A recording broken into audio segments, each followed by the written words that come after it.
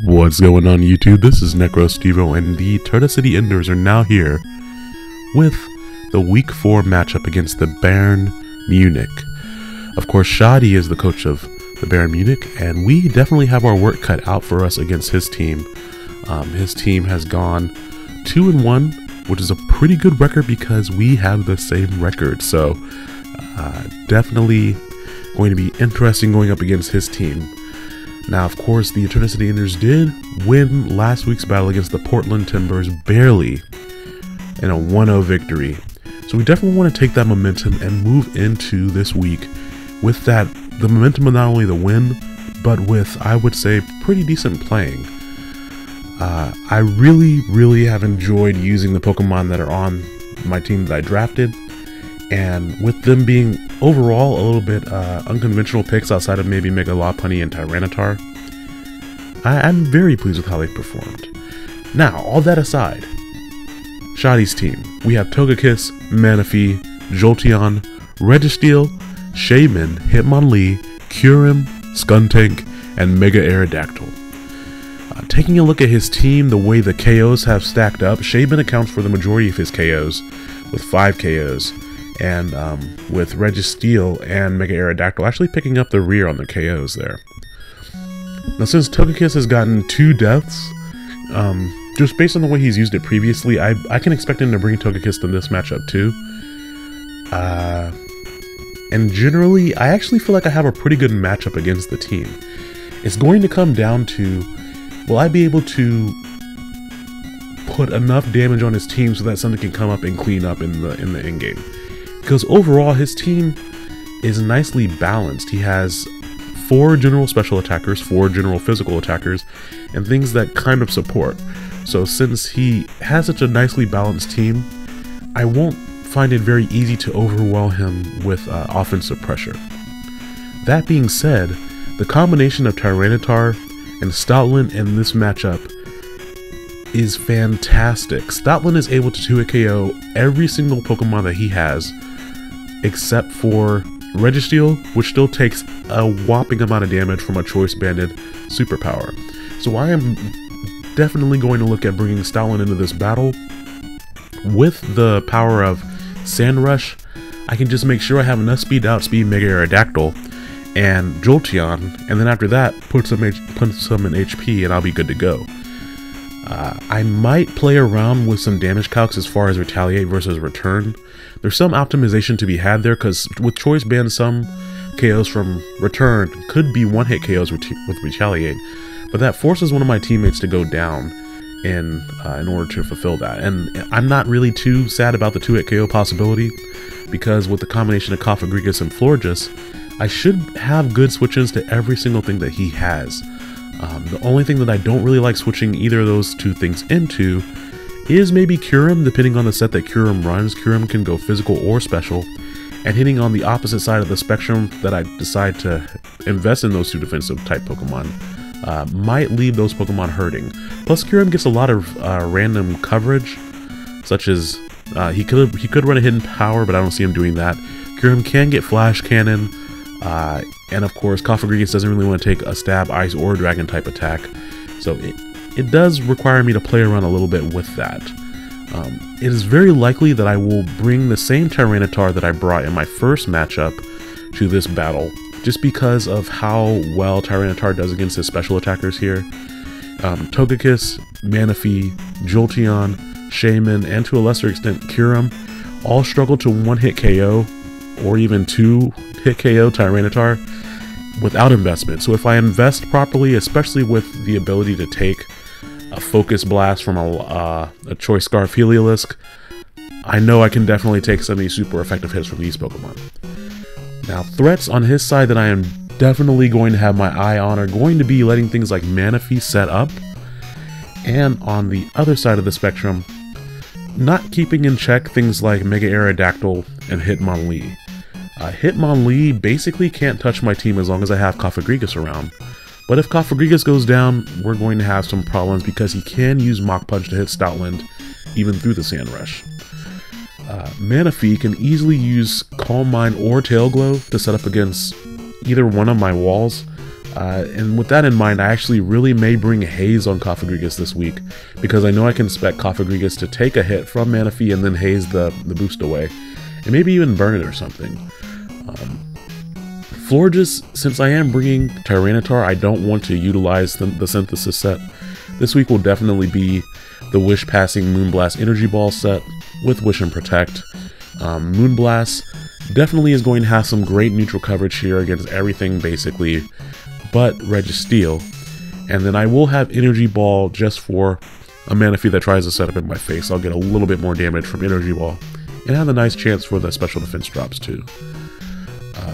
Something that I'm really toying around here, I need to decide after Mega Lopunny, Tyranitar, Cofagrigus, and Stoutland who my last Pokemon is going to be. Kabutops, Leavanny, and Noivern are basically out for this week. They don't have a good matchup against this Pokemon. Kabutops, it could throw some nice damage around with Rock-type moves against this team, but even then it fails to get a lot of the one-hit KOs that it needed to get, and it gets hit back hard by some of his bulky Pokemon. Leavanny is only really useful against his team against Manaphy, and since Manaphy can utilize Ice Beam and it could outspeed, not worth bringing it for that threat. And it's definitely not worth bringing just for Sticky Web, because he has a couple ways of getting rid of entry hazards, so not necessarily going to utilize it for that either. And of course, please excuse me if I sound like I'm getting sick. This time of the year is just really not good for my health issues. But anyways though, Leavanny not really a great pick there. And of course, Noivern just runs into so much trouble against this team. I want to use Sandstorm, which of course would lower the accuracy of my own Hurricane moves. He has not only a resist for Steel type moves, he also has, for Dragon type moves, he also has an immunity in the form of Togekiss. And I could utilize something like Boom Burst, and then Registeel basically switches into Noivern all day, even if I have Flamethrower. So I don't see Noivern being brought to this battle. I do like Noivern's speed. If I do Scarf it, if I decide to bring it for some reason, it's going to get some nice coverage against this team. At that point, then we're just looking at Hitmonlee's Fake Out as a way to outspeed it, or a Scarf Jolteon. I really don't expect him to bring a Scarf Jolteon. But that does leave my team with Toxicroak and Reuniclus as possible 6 members to bring to the battle. Toxicroak, after running a couple of different set ideas around in my head, Toxicroak is actually going to be able to outspeed Mega Aerodactyl with the Choice Scarf. So if that is certainly a thing worth covering. Toxicroak has enough neutral coverage to hit my opponent's entire team for at least neutral damage, if not super effective. He gets Gunk Shot for Togekiss and Shaman. He gets, I can run a variety of elemental punches for different Pokemon, such as Manaphy or the Registeel, and I also get the Fighting type staff for Registeel and Kyurem and Skuntank. Skuntank here is going to be kind of a pain for something like Reuniclus, with Skuntank's ability to not only trap it with Pursuit, but also to a lesser degree get rid of my entry hazards with Defog when I have something like Reuniclus out on the field. So Toxicroak seems really nice, but while Reuniclus isn't a good defensive matchup here, it's a fantastic offensive matchup. Something like Trick Room against his relatively fast team could punch a lot of holes in the team for something to come behind and clean up.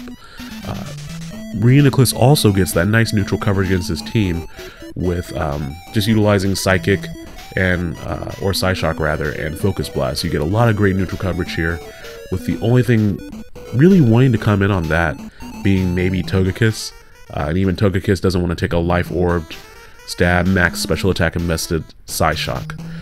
So I do have some options there between Toxicroak and Reuniclus. I just expect him to really look at my team's overall, I guess, my team is really focused on speed, so I don't think he's going to try to outspeed me too much with what I'm bringing this week. And I think he's just going to focus on the bulk. So we're going to be expecting Togekiss, Manaphy, Registeel, Mega Aerodactyl, and then after that, it really just depends on what he expects me to bring. It'll be really interesting here to have Choice Scarf Toxicroak, because depending on what he brings, I'll be able to deal with it with Toxicroak as a secondary check. Having Mega Lopunny and Stoutland in the back to basically just throw normal type moves at his team, barring Registeel, which doesn't want to take a fighting type move, He doesn't have a switch in for any of that. He can bring in Mega Aerodactyl, but then I immediately outspeed him, and I can hit him with another move if I decide not to bring up Bandit Stoutland. So I like the matchup overall, but it will require me to generally keep the priority on my side of the field. And here, a really good overall lead is going to be Mega Lopunny. He doesn't really have anything that can take the Fake Out, and so I would get a free Fake Out, and then I could Mega Evolve on that turn. Alternatively, since he doesn't have anything to take those hits from Mega Lopunny, I could run a really annoying Substitute, Return, Power Up Punch, Drain Punch set that I've really been kicking around in my head. With that, as he switches out to, say, Mega Aerodactyl to take the Fake Out, or maybe even Registeel to take the Fake Out, I can get a Substitute up, Power Up Punch, and then with the +1 Drain Punch, I'm able to KO a lot of those threats from that range. And after Mega Aerodactyl goes down, Mega Lopunny just has a field day. So I'm really going to be looking for opportunities to get that Power Up Punch in there, and if not, Fake Out gets me some nice overall chip damage against this team. But anyways though, I hope you guys look forward to the matchup. I should be battling him on Friday. On Friday is when I should be battling him, so I'm recording this ahead of time, which is nice. I'm talking to you from the past, just like any posted content, which is kind of cool. How's your day going? I hope your Friday is going well. But yeah, I hope you guys enjoy the battle, and I will talk to you next time. Have a great day, guys. Bye now.